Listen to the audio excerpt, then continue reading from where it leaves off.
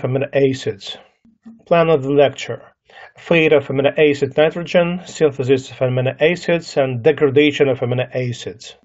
Fate of amino acid nitrogen. In the fat state, amino acids released by digestion of dietary proteins travel through the hepatic portal vein to the liver, where they are used for the synthesis of proteins, particularly the blood proteins, such as serum albumin. The carbon skeletons of excess amino acids are converted to glucose or triacylglycerols. The latter are then packaged and secreted into very low density lipoproteins. The glucose produced from amino acids in the fat state is stored as glycogen or released into the blood if blood glucose levels are low. Amino acids that pass through the liver are converted to the proteins in the cells or other tissues. During fasting, amino acids are released from muscle protein. Some enter the blood directly, others are partially oxidized, and the nitrogen is stored in the form of alanine and glutamine, which enter the blood. In the kidney, glutamine releases ammonia into the urine and is converted to alanine and serine. In the cells of the gut, glutamine is converted to alanine. Alanine, the major glucogenic amino acid, and other amino acids enter the liver, where their nitrogen is converted to urea, which is excreted in the urine, and the carbons are converted to glucose and ketone bodies, which are oxidized by various tissues for energy. Transamination is the major process for the removing nitrogen from amino acids.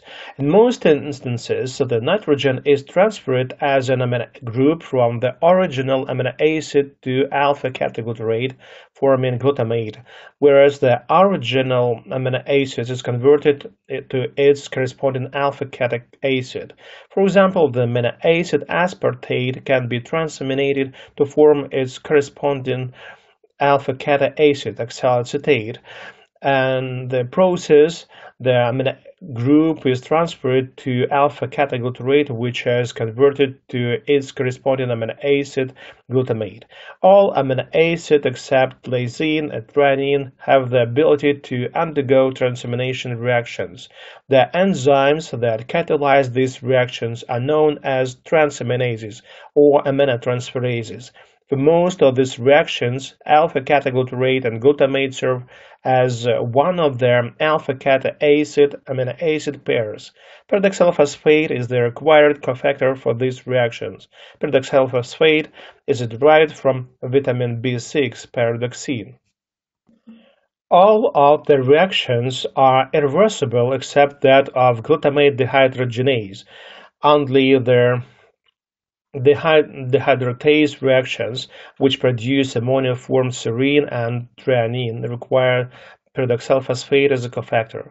The reactions that are not shown occurring in the muscles or the gut can all occur in the liver, where the ammonium generated can be converted to urea. Synthesis of amino acids. The carbons of 10 amino acids may be produced from glucose through intermediates of glycolysis or the tricarboxylic acid cycle. The 11th non-essential amino acid, tyrosine, is synthesized by hydroxylation of the essential amino acid phenylalanine.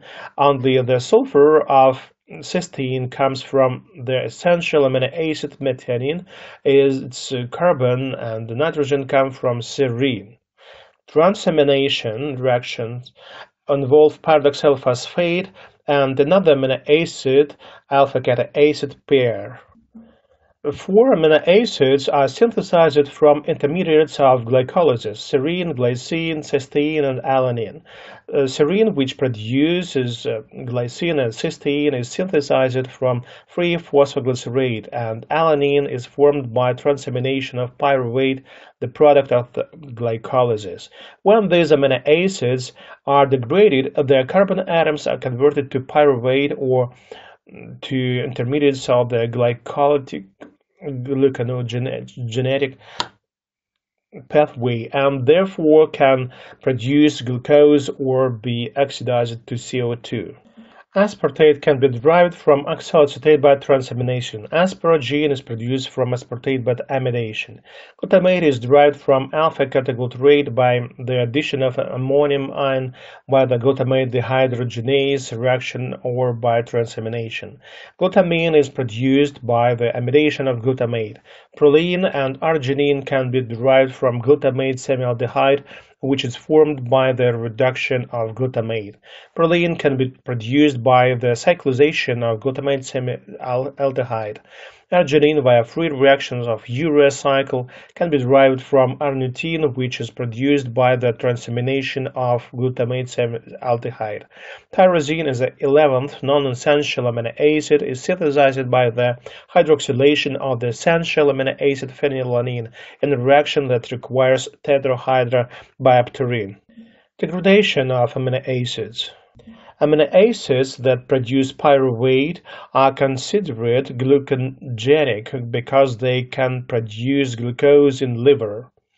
Their fumarate group of amino acids produces cytoplasmic fumarate.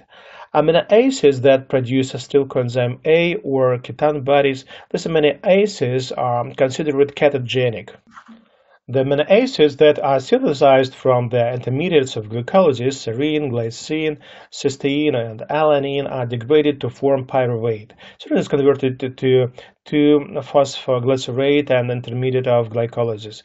Glycine is a reversal of the reaction utilized for its synthesis, reacts with methylene tetrahydrofolate to form serine.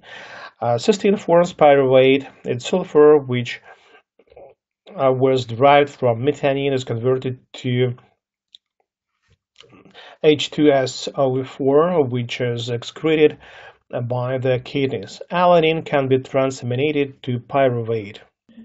The carbons from the four groups of amino acids from the tricarboxylic acid cycle intermediates alpha-ketoglutarate, succinyl-coenzyme A, fumarate, and oxaloacetate.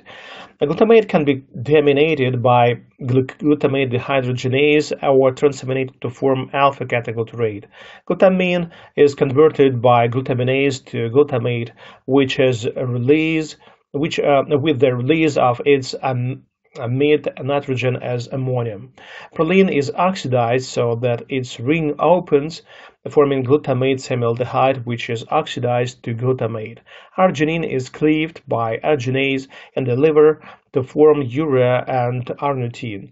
Arnitine is transaminated to glutamate semialdehyde, which is oxidized to glutamate. Histidine is converted to form aminoglutamate. Cysteine is synthesized from the carbons and nitrogen of serine and the sulfur of homocysteine. During the degradation of cysteine, the sulfur is converted to sulfate and either excreted in the urine or converted to universal sulfate donor. And it's a free phosphoadenosine 5-phosphosulfate, and the carbons are converted to pyruvate. Four amino acids are converted to propionyl coenzyme A, which is carboxylated in a biotin requiring reaction to form methylmalonyl coenzyme A, which is rearranged to form succinyl coenzyme A in the reaction that requires vitamin B12. The threonine is converted by hydratase to ammonium ion and alpha-ketobutyrate, which is oxidatively decarboxylated to propionyl coenzyme A. Methionine provides methyl groups for the synthesis of various compounds. Its sulfur is incorporated into cysteine, and the remaining carbons form succinyl coenzyme A. Valine and isoleucine, two of the three branched chain amino acids, form succinyl coenzyme A. Valine is eventually converted to succinyl coenzyme A via propionyl coenzyme A and methylmalonyl coenzyme A. Isoleucine also forms succinyl coenzyme A after two of its carbons are released as acetyl coenzyme A. Ketogenic amino acids Tryptophan, phenylalanine, and tyrosine also contain carbons that can form glucose. Lysine and lysine are strictly ketogenic. They don't form glucose.